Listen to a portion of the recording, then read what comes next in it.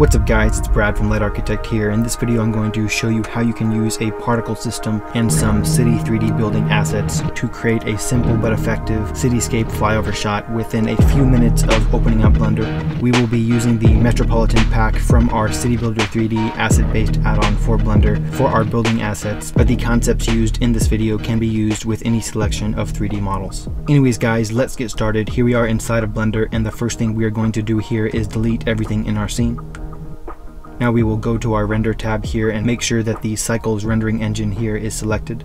And now we're going to import a few City 3D assets in our scene here, so we will go ahead and open up the CityBuilder 3D tab here on the right side. And as you can see, we have three different genres of buildings that we can choose from: Metropolitan, Sci-Fi, Cyberpunk Future, and Derelict Future. For this tutorial we will go ahead and use the Metropolitan pack here. But as I said before, feel free to append or import any 3D building models of your choice into your Blender scene for this step. Alright, so we will select the 3D cursor tool here and just choose a spot to the side of our scene here where we can just add our building assets out of the way of our main area. And then we'll just start adding a few of the larger metropolitan buildings here, as well as a few medium and smaller sized buildings to get a larger selection.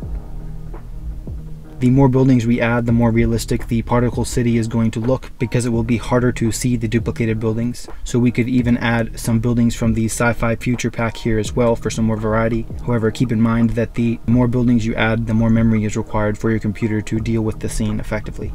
Alright, so we have a few buildings in our scene here, and they look a little bit messy right now, but don't worry, we aren't going to use them like this, as we are going to distribute them on a plane using a particle system.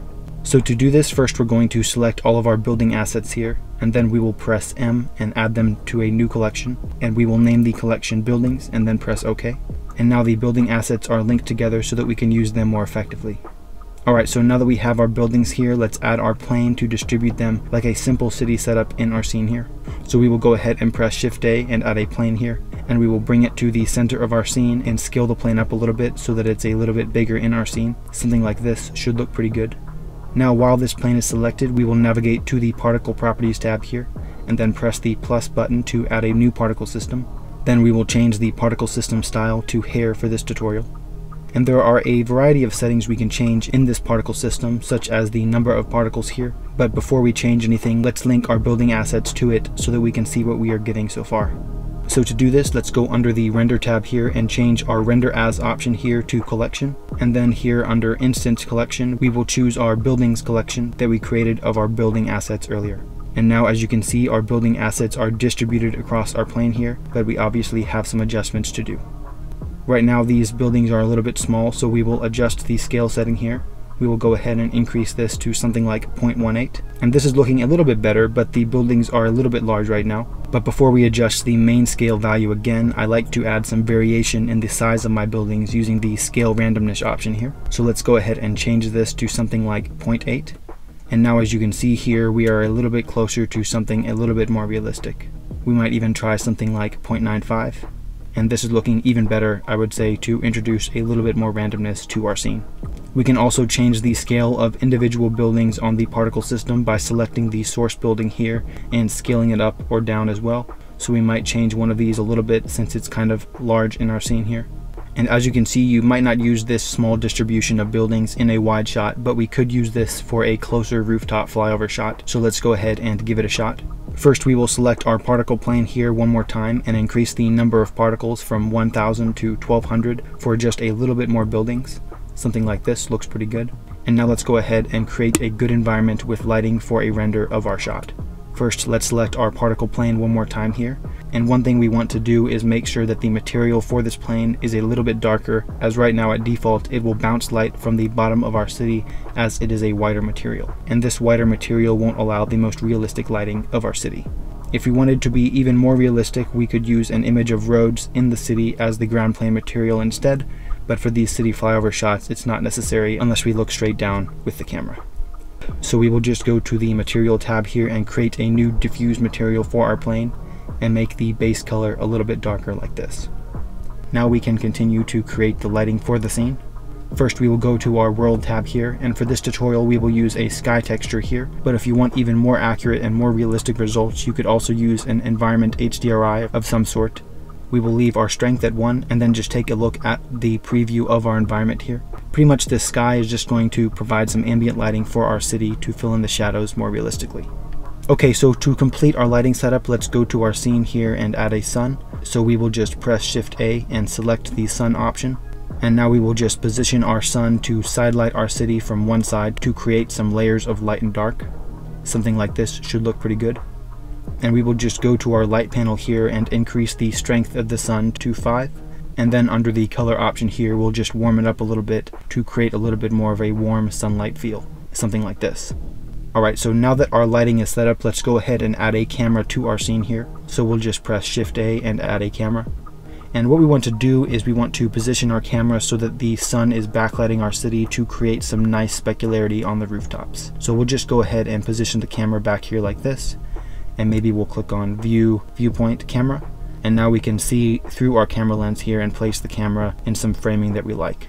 And at this point, it's just a matter of moving your camera around to get a cool frame you like. So I'll just press G while the camera is selected to move the camera around and play a little bit with it until I find something with a good mix of foreground and background elements. Maybe somewhere deep in the city like this should look pretty good. And we can even animate our camera flying through our city if we wanted. But yeah, I'll do a quick tutorial on that in the future as well. But anyway, this angle looks pretty cool. Let's go ahead and reposition our sun here so that we maintain a fairly direct backlight on our buildings toward our camera here, like this. Now let's do a little test render here. So I'll go ahead and go to our camera tab here and bring these samples down to 60. Then under the film tab here, we will check the transparent box so that we can render the sky background as an alpha channel so that we can add our own background in compositing. Under the layer tab here, we will also check the mist pass checkbox so that we can overlay some volumetric mist in compositing in order to create some more depth in the shot. And if you need to make any adjustments to that mist pass, you can do that under the world settings here with the mist pass settings, but I will leave it at default for now. And now we can just go up here and press render image, and then give your computer some time to calculate. Alright, so this is our render here, and it's a pretty nice looking city flyover render with some nice specularity on the rooftops here from our sun. But let's finish off this quick video with some basic compositing tips to make it look even better. We'll go ahead and close the render window here, and then now we'll select our compositing tab. Select the use nodes option here so that we can see our node tree and start compositing. First, let's press Shift A and add a new viewer output node so that we can see our results here. So we'll go ahead and connect our image output to this for now. To utilize our mist pass overlay, let's go ahead and press Shift A again and then add a mix node in between our image and our viewer output here. And now we will connect the mist pass output to the other image node in this mix node here. And now, as you can see, we can adjust the factor value here to change the amount of mist we want to add on top of our city render. I'll go ahead and put this at a value of 0.017, but you can experiment with this to get a result that works for you. Let's go ahead and output our mist pass composite to our composite node as well, so it will be output in our file system effectively. And to top off our composite, let's go ahead and now add a sky background with some basic color correction. So we'll just press Shift A here and we'll add an input node for an image. And now I will go ahead and find a sky photo that I have in my downloads folder here and select it.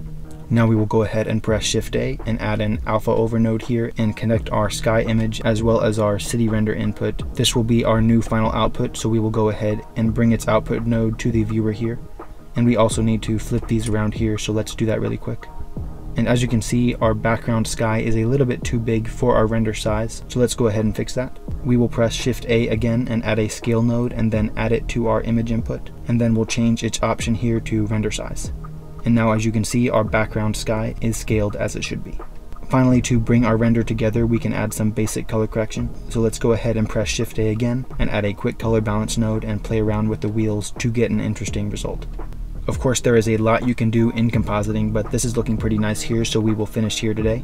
I will usually render out my projects with the OpenEXR file format with an alpha channel, so you can do that right here, as well as choose the file output folder and the name for your render. Anyways guys, that's it for this video. I hope it was helpful to see one use of particle systems to create cool cities inside of Blender. As always, feel free to leave any comments if you have any questions or suggestions in the comment section below, and I'll see you guys next time.